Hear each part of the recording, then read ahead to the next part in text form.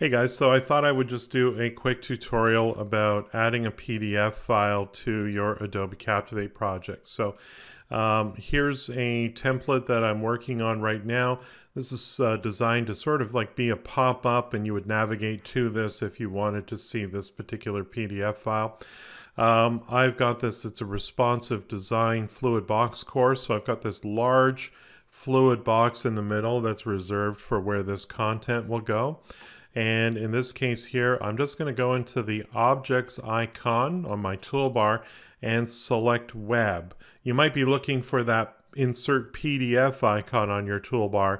It doesn't exist, I'm sorry to say, although that's an idea for the developers if they want to make a bigger toolbar in the future.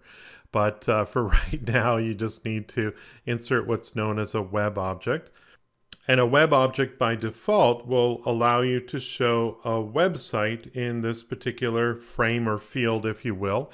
And the very first thing I typically do, especially with responsive design, is I'm going to go into the Properties Inspector and uncheck Maintain Aspect Ratio, because I'm going to want this to fill that fluid box as much as I possibly can. And the other thing we're going to change it from a web address to a local file. Now, in this case here, what used to happen with Adobe Captivate is that you would point to a PDF file and you'd have to be very careful not to delete it or move it, because then Captivate wouldn't know where it was when it came time to publishing it. But Adobe has improved this, this whole process a little bit, and now you really don't need to worry about that too much here. So if I'm going to navigate to where I've got that particular PDF file located and click on Open, you won't be able to see the PDF in edit mode here. So your first thought might be to think that something isn't working right or something's not correct, but in fact that this is fine. All these settings are okay, of course, especially if you've got multiple pages within that PDF. You're going to want to have scrolling. And on the timing panel, you might want to have it display for the rest of the slide so it doesn't suddenly disappear partway through the playback. Let's go ahead and publish this to my desktop here.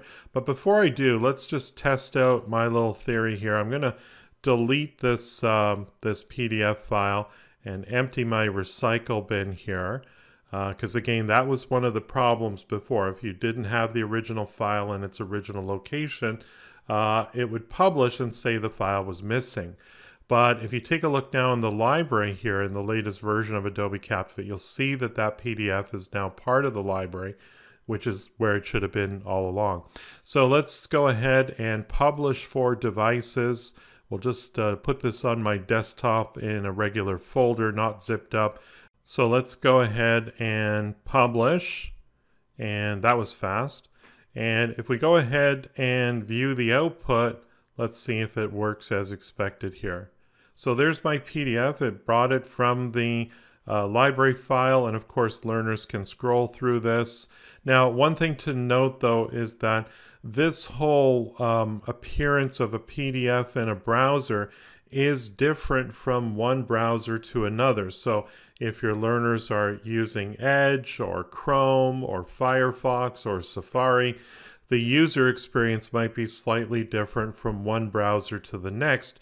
But the important thing is that your learners will have access to this material. If I minimize this browser, and we'll just minimize Captivate as well, here's the folder where that was created.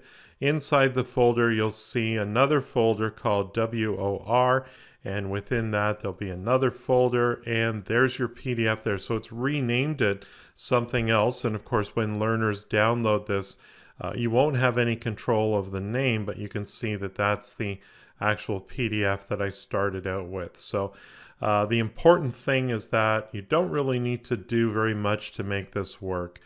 Just follow those basic steps and you should be good to go. If you thought this video was useful, please like and share with your colleagues. If you need help with your next e-learning project, hire me. My focus is to create effective e-learning that achieves your business goals. Visit my website at captivateteacher.com, and don't forget to subscribe to my YouTube channel.